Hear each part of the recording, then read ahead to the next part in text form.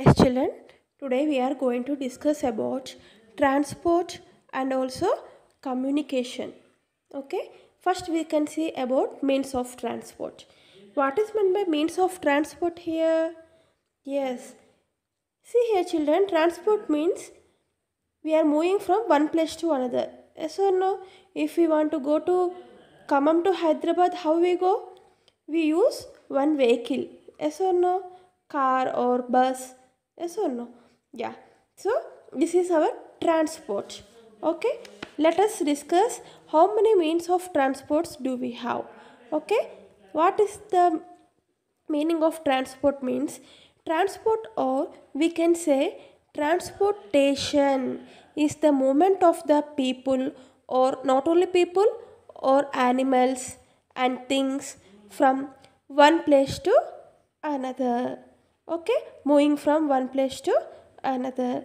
And modes of transports or means of transport is a term used for different ways or methods.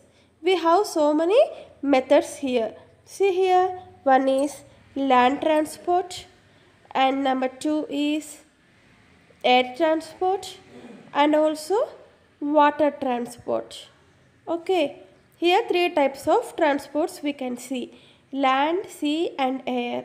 In land, we can see bus, car, lorry, train. In sea, boat, sail, ship, all this. And in air, we can see the aeroplane and fire balloon, and also a helicopter, and we can see the rocket. Okay, let us discuss each and every one deeply. Okay, first coming to the land transport. See here some pictures you can see: jeep, train, scooter, car, bus, cycle, and car. Yes, run by manpower. How it will move from one place to another? Yes, it is moving by the help of a man. Yes, example cycle, cycle rickshaw, everything. And we are using here petrol or gas engines to move from one place to another. Yes or no? Electric engines also for trains. Now, water transport, ship and boat. How ship and boats are moving? Not only ship and boats, sailboats, steamers, submarines, etc. are used for it, for water transport.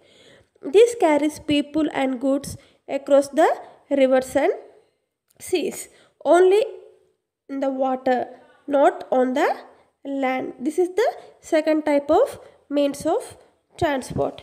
And next, coming to the air transport. Do you know air transport? Yes, now I will show you some pictures here. This comes under the air transport, means we move in the air. Aeroplane, helicopter, glider, hot air balloon, biplane, space shuttle. Okay, all this comes under air transport. Air transport is the fastest means of transport.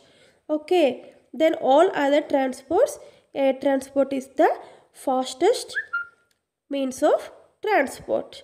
What are they? Aeroplane, helicopter, jet planes, etc. All this comes under air transport.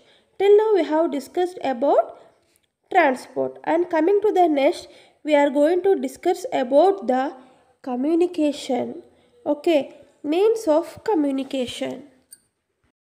As children, here communication means to speak, to write, or use signs and sounds to share our ideas to each other. See, we can share our ideas by writing the letters, speaking in the telephone, or listening from the radio, televisions, mobiles, and newspapers. These are the some of the means of transports.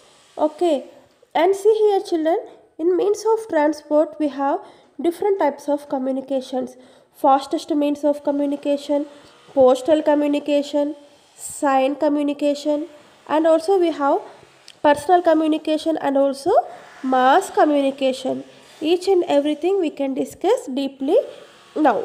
Okay, first coming to the personal communication. Here, personal communication means only between two peoples, face to face, or writing one letter to the other person, and we can speak in the phone.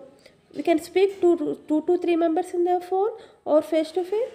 No, personal communication means only between two members. Okay, speaking with someone or writing a letter to the someone or talking face to face with someone. This is the forms of personal communication. Next, coming to the mass communication. You can see here communication with many peoples at a time. Now we are watching the television, we can see the ads. So by giving one ad, so many people throughout the world can see that ad. Yes or no?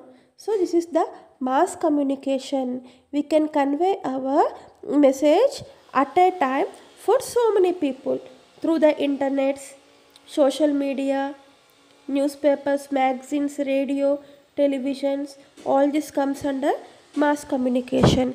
Means one person is saying the information to so many members at a time. Okay. Now next coming to the means of communication is modern means of communication. Nowadays all members are using telephones or mobiles, televisions and radio, email and internet, postal cards, all these somewhat they became slow. So directly they are speaking to the person whom they want to speak, and they can give the advertise directly from the TV or radio, or they can send the mails information through the mails and internets. So these are the modern means of communication. Okay, modern means of communication is nothing but telephone, cells, email, fax, and these are also called as fastest means of communication. Okay, and next coming to the persons who cannot speak, they communicate with the help of signs. People who cannot speak or hear, they communicate through sign language. They have one language that is called sign language. They move their face, head, fingers, and they do some signs, and they can communicate with the other people with the help of signs. And also we have some postal communications. We get post to our house. Yes, yeah, see here, postal cards, aerograms, England letters, and letters in stamped envelope are the means of postal communications. Here I showed you some pictures, letters, England letters, postcards. These are the postal communications. Okay children, by this we have completed the means of communications and means of transport. Now look at this picture. What is this? Yes, here it is showing the directions. What is meant by direction? A direction is the way in which a person or a thing moves. In which direction they are moving, we can tell. And I am showing another one. See here. What is this?